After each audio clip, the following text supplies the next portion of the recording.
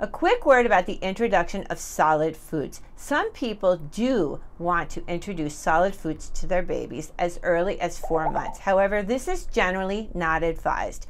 Most pediatricians advise waiting until 6 months to introduce solid foods. However, some people who have very big, robust babies or babies who show an interest in solid foods prefer to start earlier.